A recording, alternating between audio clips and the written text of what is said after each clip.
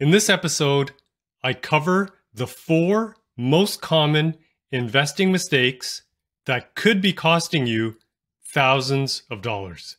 Hi, my name is Kanwal Sarai, and welcome to the Simply Investing Dividend Podcast. In this episode, we're going to cover 4 topics, the 4 common investing mistakes. So the first investing mistake that I see a lot of people making is investing without knowledge or education in investing. So we're going to cover that first. Then we're going to look at mistake number 2, which is buying high. So buying stocks when the prices are high. Okay, so that's important. We're going to take a look at that. Next, we're going to look at mistake number 3, selling when the stock price is low. And after that, mistake number 4, not paying attention to fees, especially when it comes to investing. So let's get started with investing mistake number 1, which is investing without knowledge or education. So let's take a look at this. I'm going to ask you this question. Would you get into an airplane without any knowledge of flying and try to fly an airplane by yourself? Of course not. You wouldn't do that without first learning about aviation, learning about the plane, and learning how to fly. Next question, which is similar. Would you get into a car without having any knowledge of driving and without having any knowledge of how to start the car, how to stop, how to use the brake pedal, how to accelerate, how to use the steering? You wouldn't do that. You would first learn either from someone else or from taking some driving lessons, would first learn how to drive before you got behind the wheel of a car. And the last question, which is again similar, would you build an entire house by yourself without any knowledge of building materials or building construction, without knowing the difference between a load-bearing wall or an interior partition? Right? Of course not. You wouldn't do that. You would get the knowledge first and get the education first before you were starting to build a house, drive a car for the first time, or even fly a plane. So the same thing happens when it comes to investing. You have to have that knowledge first and foremost, and that education. Because I see a lot of people, I've been doing this for over 22 years. I see a lot of people will just download an app on their phone and start buying stocks, start buying and selling stocks. And I know it's really easy having that app on your phone. It allows you to do that very easy with just a couple of clicks here and there, and you can buy stocks easily.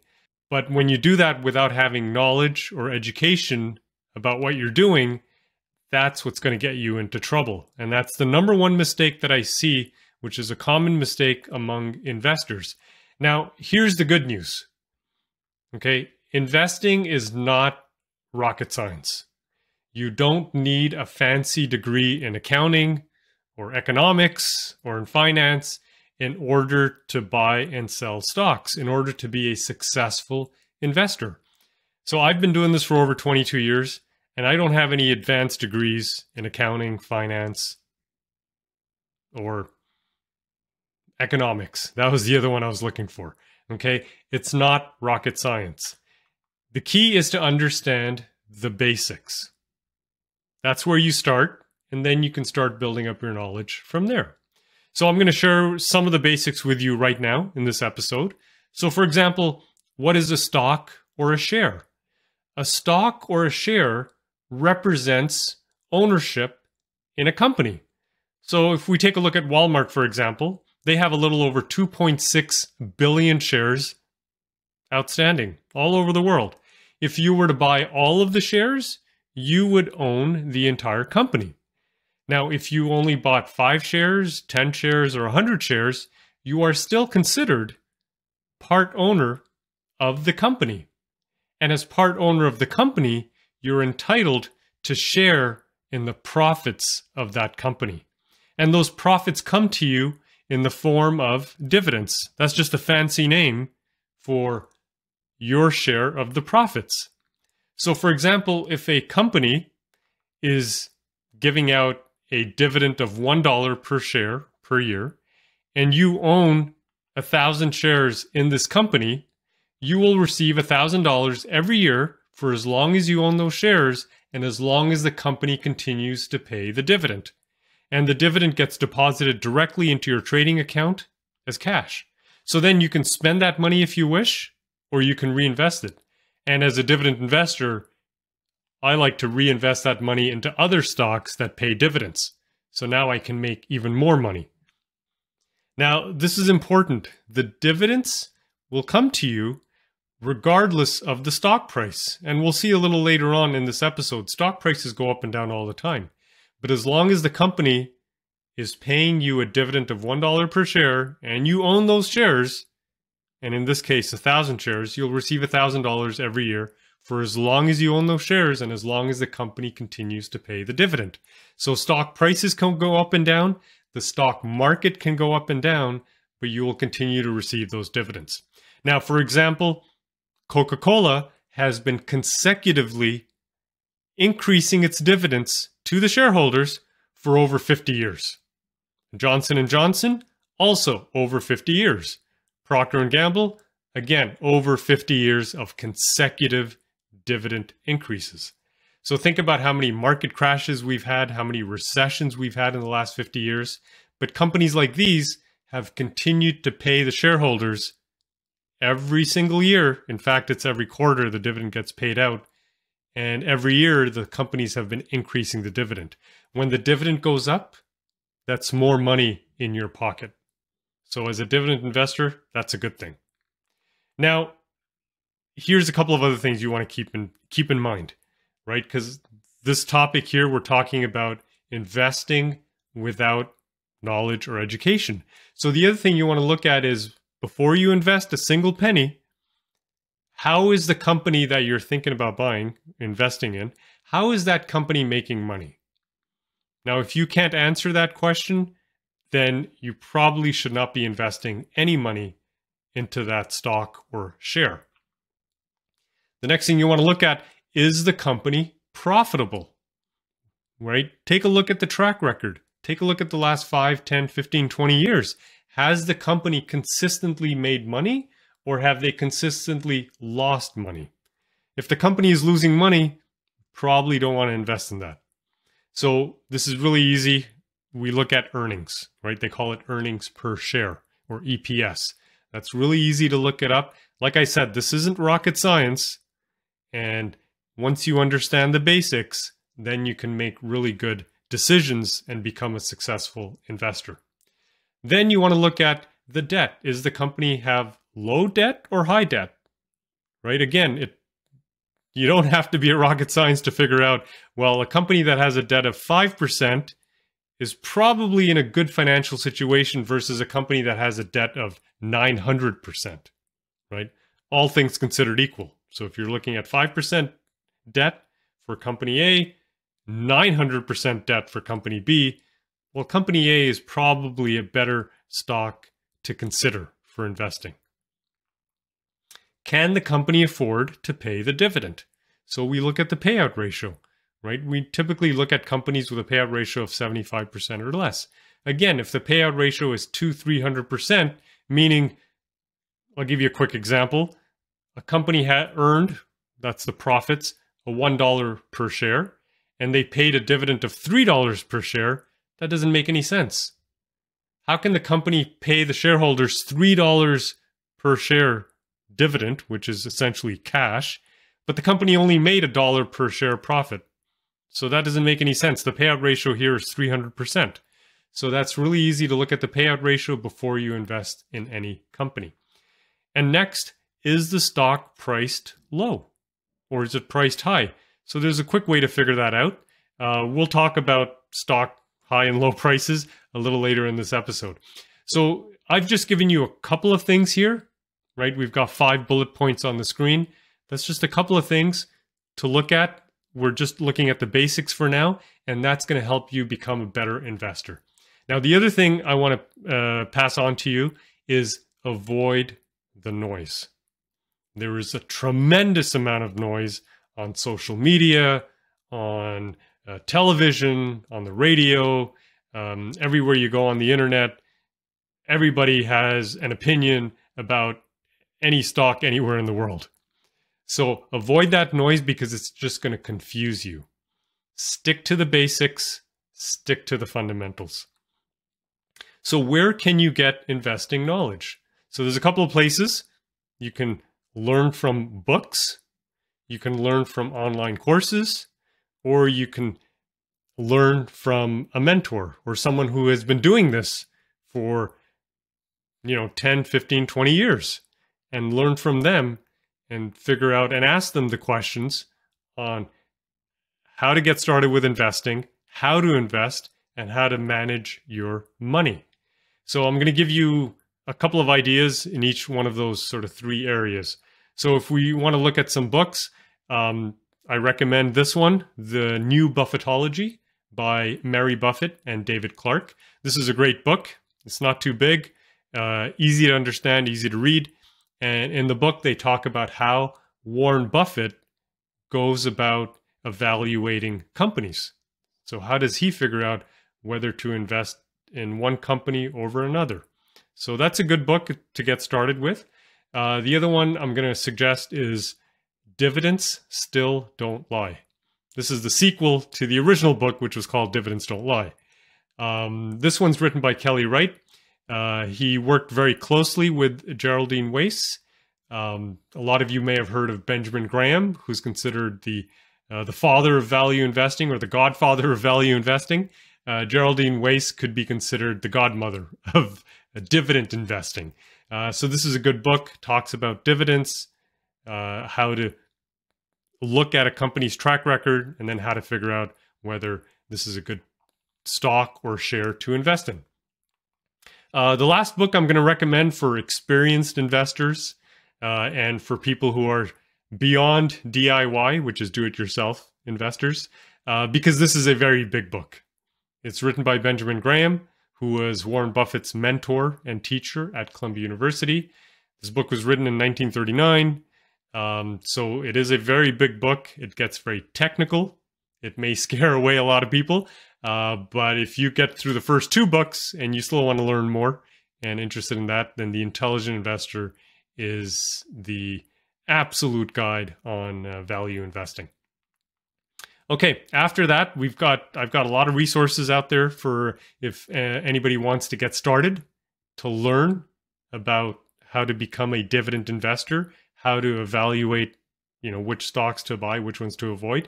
So this podcast you're listening to or watching right now, we have over 40 episodes on my YouTube channel or wherever you get your podcasts from. So take a listen to those episodes, watch those episodes, and I have new episodes out every week. And every episode is giving you the education and the knowledge. So they're informative, so check those out. The Simply Investing blog, which is on our website, simplyinvesting.com. If you go to the blog, there's over 200 articles that I've written over the years. Again, every article is an educational article, which is giving you some knowledge on how to invest. So that's good. The Simply Investing course, I'm going to talk about a little later on. And so let's move on now to mistake number 2, which a lot of investors make, is buying a stock when the price is high, or inadvertently buying a stock when the price is high. And as I said before, stock prices go up and down all the time. And you can see it up on the screen here. This is just an example. We're looking at Walmart. You can see the stock prices go up and down all the time. This is a period of, what are we looking at? Almost 2 years. And you can see the price goes up and down consistently, right? It's just, prices don't stay flat. So what you want to avoid here is buying the stock when it's priced high. And you can see I've highlighted on the screen sort of the peaks where the price went up, right? That's what you want to avoid. And the question is why? What's wrong with buying a stock when it's priced high? So let's answer that question right now. So like I said, prices go up and down. And if you look on the screen here, you can see in this example, a company is priced high when the stock is at $51 a share, because that's historically priced high at 51, and it's historically priced low when the share price is $14 a share. Now, there's no point in buying this stock at $51 or at $52 or $55 or even $49 because you're buying it when it's already historically high. So the likelihood of it going even higher is extremely low. So if you buy it at $51 or at $49 or $52, it's not going to go higher than that, right? Based on the history. So you're not going to make much of a profit, if any. So you want to avoid buying the stock when it's at its peak. Now, on the other hand, if you bought it when it was $14 and then eventually it gets to its, the price goes up, then you can sell it at when it's at 40, 49, 50. You can sell it at a much higher price. And that way you can get a much bigger capital gain. Now, for the stock to go from low to high, could take 3 months, could take 6 months, could take 3 years or 5 years. Now, here's the problem.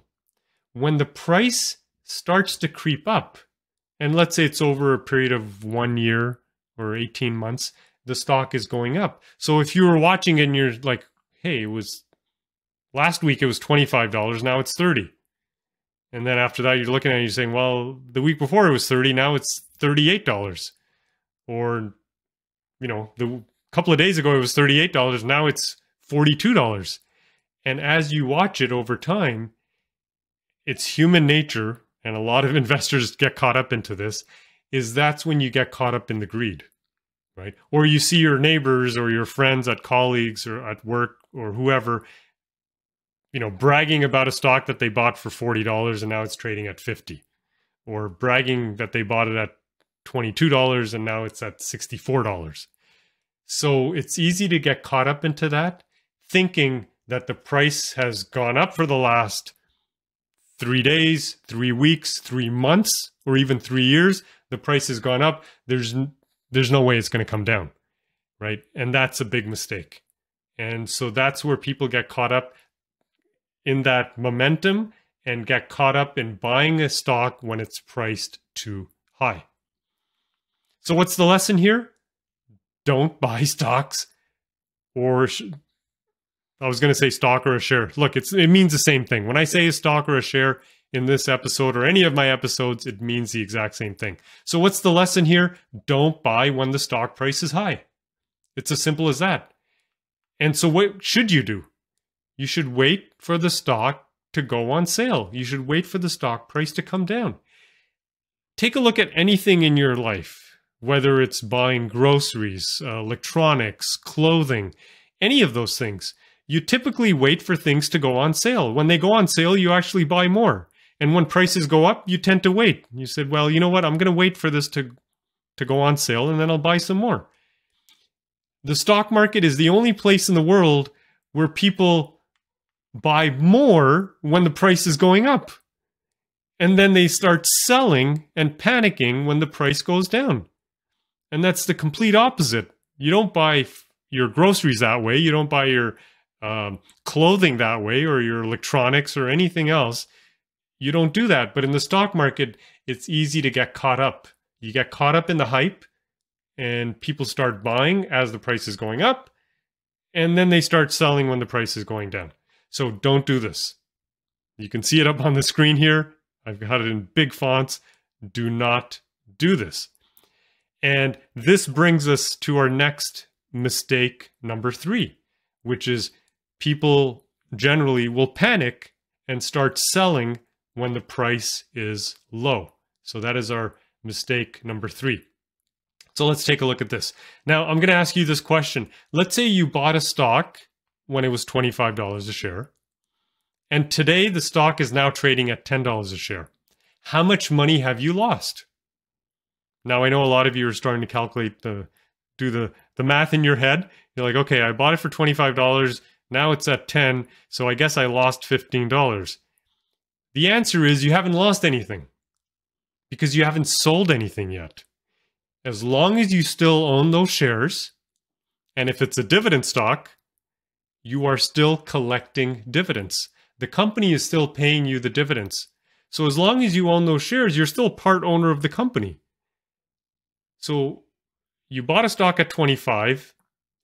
It's now trading at $10. You haven't lost anything if you didn't sell the shares. So just hold on to them, right? You only solidify your losses when you sell. So the key here is not to panic. And I know it's not easy. If you're looking at a stock and every day the price is going down and it's going down, every week the price is going down, it's easy to panic and just to sell everything that you have. Now keep in mind, stock market and stock prices go up and down all the time. And you can see it here. We're looking at the S&P 500. That's sort of the global, not the global, but the US, the top 500 companies in the US. So it gives us a good idea of what the stock market is doing. If you take a look at this, this is just a 1-year chart. So in 1 year, you see the prices go up and down, up and down. And if you look at this graph on the screen, it's going to confuse people. You're like, well, am I making any money or am I just breaking even? What's going on? The key here is to zoom out a bit. 1 year is too short of a period to make any decisions. Like, is this a good thing or a bad thing? What's happening in the stock market? Are we in a recession or are we heading into a recession? Where are we at? Are we at the top? Are we at the bottom? What's going on? So if we zoom out a little bit and we go back 70 years, now you can see what the stock market has done over the last 70 years. And you can see there's a trend. Of course, there's times when it goes down. There's periods when it does go down. But you can see the trend is going up. So the entire history of the stock market over the long term, so we're talking 10, 15, 20, 30, 40, 50 years, over the long term, the market does provide good returns and the market goes up. So again, the key here is don't panic. So then what do you do while stock prices are low? So you're holding on to a whole bunch of shares and stocks, and you're watching them come down, and you're wondering, what do I do? Now, keep in mind, the advice I'm going to give you here is it does not apply to crypto or growth stocks or IPOs or stocks that you bought on a whim because someone told you it was a good investment, or you read it online on the internet somewhere and you thought it was a good investment. This applies to quality stocks where you've done your homework and they're profitable companies. They have a history of growing their dividend. Okay, so you're holding on to those. So what do you do? What do you do with those shares and now the price is down? Well, the answer is you wait. There is a lot of benefit in being patient. And here's the third point. While you wait, you collect those dividends every quarter, just like clockwork. And I gave you the example before, Coca-Cola, over 50 years of consecutively increasing their dividends, right? Johnson & Johnson, over 50 years of consecutively increasing their dividends. So what do you do? When the market is down, you are patient, you wait, and you collect dividends. I'll give you a quick example of the benefits of collecting dividends. So you can see here, and if you've watched previous episodes, you might have seen this already, but this is my example. I bought 185 shares of TRP back in 2000. The stock price was $13.40. You can see the dividend at the time was 80 cents a share. So if we take the dividend divided by my purchase price, you can see I was making a return of 5.9% that year. Okay, not a lot, but that's fine. The next year, the company raised the dividend to 90 cents per share. So now we take 90 cents divided by my purchase price. Now I'm making over 6.7% return on my initial investment. So that year in 2001, I made $166 in dividends. Again, not a lot of money. And my initial investment, you can see it up on the screen, 185 shares multiplied by my purchase price was $2,479. That was my initial investment. The company has increased its dividend every single year since I've owned it. And you can see that I've received over $8,000 in dividends. Now remember, my initial investment was $2,479. Just by holding on to those shares, I've received over $8,000 in dividends. Now it's taken a lot of time, taken many years, but you can see the dividend today is $3 over. It's actually over $3.60. We're showing the dividend from 2022. Let's just go with the number from last year. So $3.60 dividend divided by my purchase price. And you can see that the return on the investment is now over 26%. I can't make 26% return anywhere, in a term deposit, in a bank account, in a savings account, or in a bond. So this is a great return, and the company has more than doubled my investment. And I don't know what the stock is trading at today. I haven't looked at it. Let's say it's at $40 a share. Do I care if it goes to $30 tomorrow? No. Do I care if it goes to $20 tomorrow? No. I've already more than made up my money. So when the market is down, okay, be patient. When it comes to dividend investing, I'm going to leave you with this. Keep calm and carry on. Okay, let's move on to mistake number 4. Mistake number 4 is not paying attention to fees. Now you can see up on the screen here, mutual funds, index funds, ETFs all carry a fee. And this is an annual fee. It's not a one-time fee, it's an annual fee. A mutual fund, anywhere from 1.5 to 3% a year, annual fee. Index fund, 0.5% to 1.5%.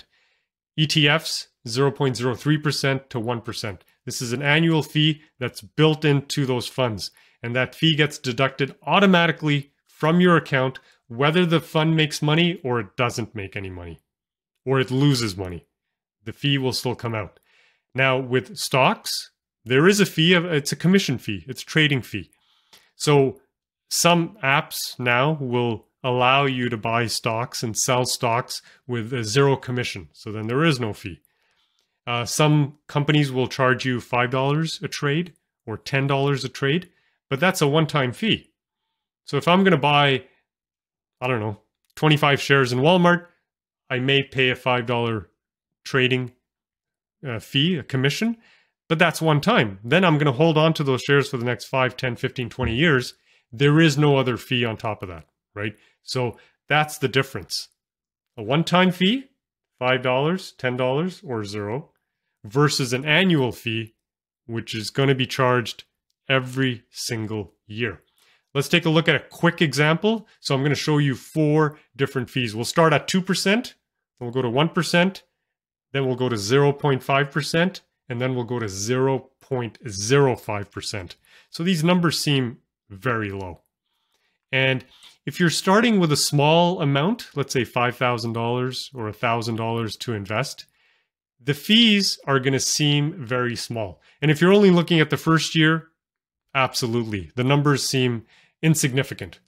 For example, if you invest $5,000 at a 2% MER, management expense ratio, at a 2% fee, after 1 year, you're going to spend $100 in fees, right? That'll get deducted automatically from your account. Now, if you have the same $5,000 and the fee is only 1% a year, well, then it's only going to cost you $50, right? And let's go down to the lowest fee, which is 0.05%. On a $5,000 investment, that's $2.50. So it doesn't seem like a lot, right? The numbers are low. And your initial investment, like I said, could be $1,000, $5,000. Doesn't seem like a lot. However, the true cost is going to be much different. And that's going to depend on 4 things. The amount of money you invest initially. Then it's going to, we're going to look at your continued contributions, right? So most people invest regularly. Every paycheck, every month, every year, you invest regularly. Then the rate of return, and then time. So I'm going to give you an example on the next slide. So I'm going to make some assumptions here. So we're going to assume that you're investing initially $500,000. Okay. Now I know a lot of people have said that's a big amount, and it is for most people. In this example, I want to show you the difference between investing a small amount and then investing a large amount, and to see what the fees come out to be. So I'm making a lot of assumptions here, of course. And later on, I'm going to give you a link and you can go in there and put your own numbers in there. But I'm making an assumption here. This is typically, it's going to be a working professional, someone who's in their mid 40s, 45, 47, 48 years of age, along with their spouse or partner. And this is taking everything into account, the 401k, IRA, or if you're in Canada, we've got the RRSP, the TFSA. Put everything together. Yourself, your spouse, your partner, everything together. You've been already working for 20, 30 years as a working professional. And so $500,000 is a good average amount to start with. So let's say today you've got that much money sitting in all your different accounts. And then let's assume you're going to be contributing $500 a month. Again, it could be $50 a month, 10, 20. In this example, I'm going to use 500. Rate of return, I'm going to put 8.5%. If you look at any of the books, the stock market has returned over the long term anywhere from 10 to 11% a year. So I'm going to put 8.5% in here. And then we're going to look at what happens to those fees after 25 years and 45 years. So let's take a look. We start with a $500,000 investment. The MER, the fee, is 2% a year. After 25 years, you will lose over $1.5 million in fees. And you can see that up on the screen. After 45 years, you will lose over $12.5 million in fees. I'm going to say that again. $12.5 million in fees. Now, sure, that $500,000 you've invested has grown over the last 45 years, for sure. But that doesn't negate the fact that you will pay over $12 million in fees. Now, on the screen, at the bottom of the screen, there's a link. Our good friends there at nerdwallet.com, they have a mutual fund calculator. That's where I got all the numbers.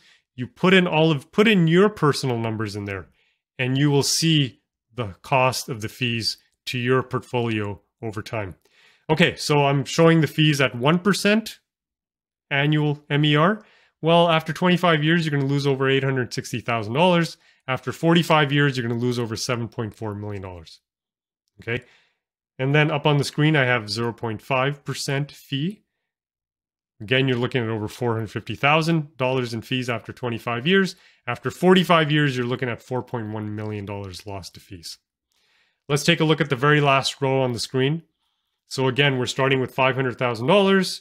The MER is going to be 0.05%. So that is fairly low. After 25 years, you're looking at spending over $48,000 in fees. After 45 years, that's $449,000 in fees. So I don't know about you, but I could certainly use an extra $449,000 in my life. So the fees do add up. Now, for more information on this, we go into more detail. Go back and take a look at episode 38. So I cover that entire episode, talks about fees and the impact of fees on your investments. So please go ahead and take a look at that. Okay, so for today's episode, we have covered the 4 common investing mistakes. Mistake number 1, investing without any knowledge or education and just buying stocks just because somebody said it was a good idea. Mistake number 2, buying when the price is too high. Mistake number 3, selling when the price is low. And mistake number 4, not paying attention to those fees, especially in those mutual funds, index funds, and ETFs, because they are going to eat away at your savings over the long term. So then what do we do then? What is our approach to investing and my approach? And that's what I've been teaching, and that's what I've been practicing over the last 22 years, is how to invest safely and reliably over the long term, regardless of what happens in the stock market. So how do we do that?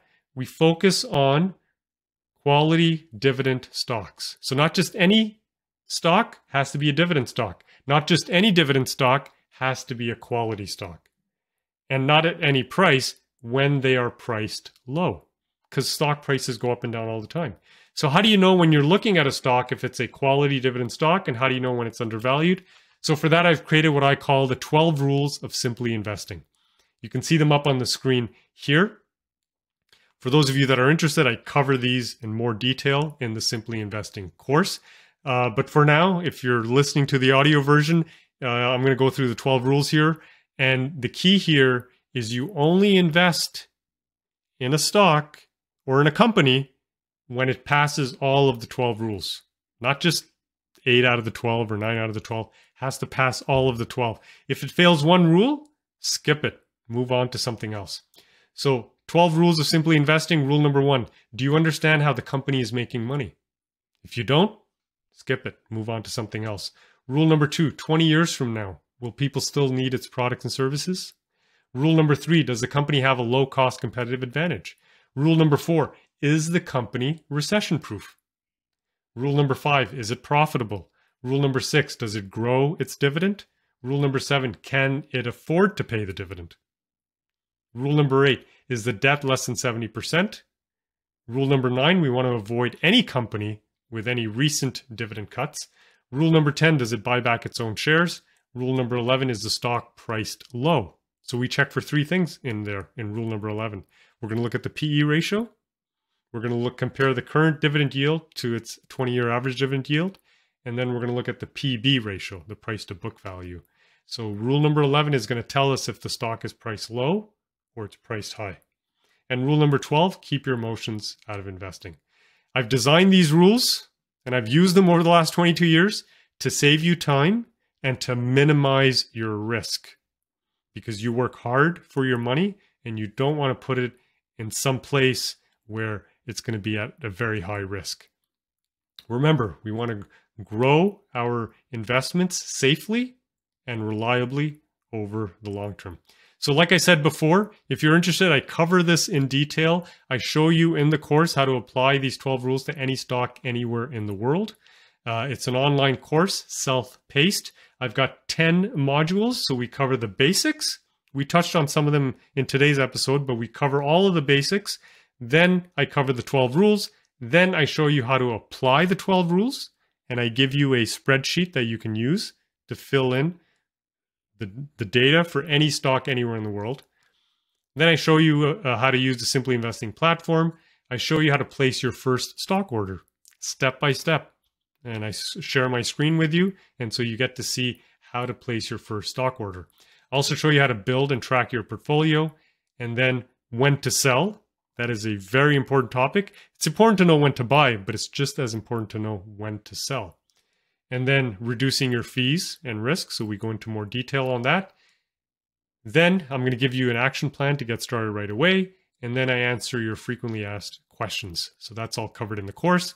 For those of you that are interested, I've also spent 3 years building a platform from the ground up. It's a web application, and it applies these rules to over 6,000 companies in the US and in Canada every single day.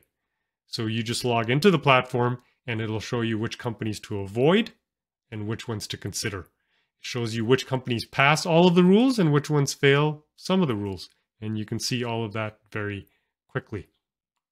If you're watching this episode or listening to it, you may want to write down the coupon code SAVE10, SAVE10. This will save you 10% on all of our products and services. So on the course, you can save 10%. On the platform, you can save 10%. And I also do coaching calls and personal assessments. So you can speak with me. We do a Zoom call for an hour. I will also review your holdings currently and show you what your fees are today and what you can do to improve your returns. And so you can use a coupon code for that as well, SAVE10. So for more information, take a look at our website, simplyinvesting.com. If you enjoyed this episode, be sure to hit the subscribe button and hit the like button as well. Thank you for watching.